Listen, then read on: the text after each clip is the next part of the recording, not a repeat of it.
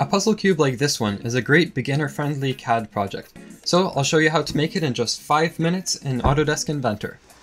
For the first step, go to your Home tab, select Projects, and make sure you have Default selected. That'll prevent some funky dialogues from popping up.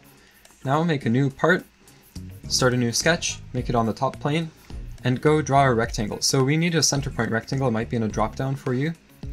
Go out from the origin, and for one of the dimensions we'll just type size equals 1 inch. This will create a named parameter called size. We'll be able to reference it later. Add an equal constraint between the top and the side, switch to the 3D model tab and select extrude.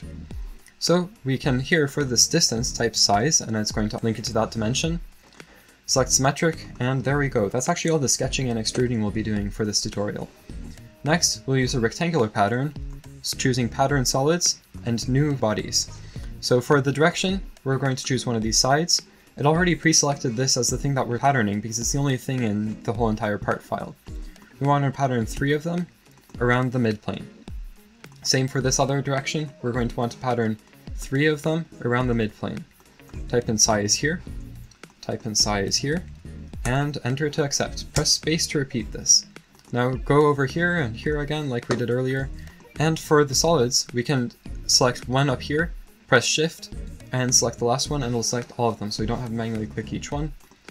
Direction should be upwards and we should be patterning 3 again, size, distance, and symmetrical about the middle again. Perfect. So we've done all of the adding we need, now we just need to combine them into parts. Or, well, we'll split them off into parts later. We're combining them into solids now. So use the combine tool and select a few at a time, press OK, press space to repeat.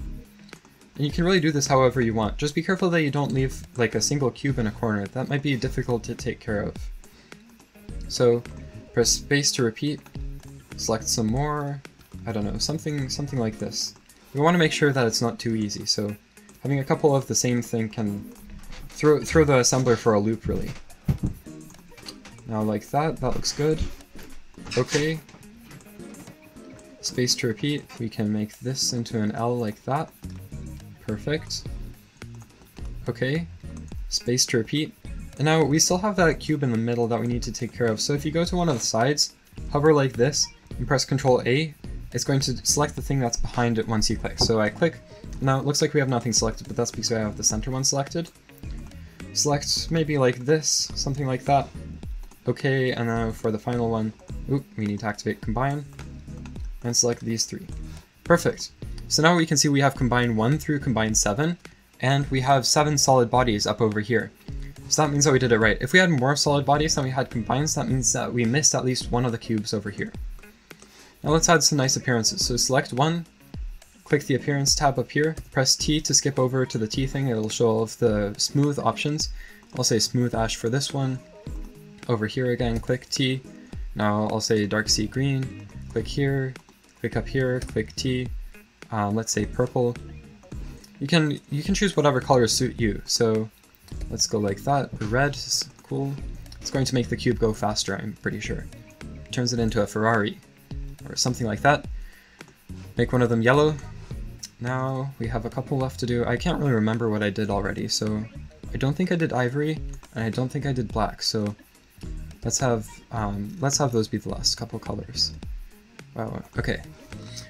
So this looks good. Now we still need to turn it into an assembly because it's still just a part. So what we want to do first is hit save because you don't want to lose your work, and you also need to split it up. So I'll throw it into Inventor projects. I was already working on a puzzle cube now. Let's call this puzzle cube project or something like that. Oops, I hit that twice. So now you can also call this puzzle cube project to keep yourself organized. I'll add the .ipt automatically. Now go to the Manage tab. Select Make Components, select your first solid up here, you might need to expand that with the plus. Hold Shift, select the last one, that'll select all of them. And let's go over here, change this folder. Yes, we do want to make a new target assembly, and it's under Puzzle Cube Project already, you might need to switch this around if you're working somewhere else. It also chose Puzzle Cube Project.iam based on the IPT's name. Perfect, let's save. Next, click OK. Perfect, boom, we have the assembly. Alright, future me here, make sure to save. Don't forget to save, it's Inventor, you have to save. So save, and click yes to all if you need to, but save. If you go to the View tab, you can go to Shaded with Edges. It's going to make it look nicer. So thanks for watching. If you have something that you're struggling with, leave it in the comments. I can give it a crack.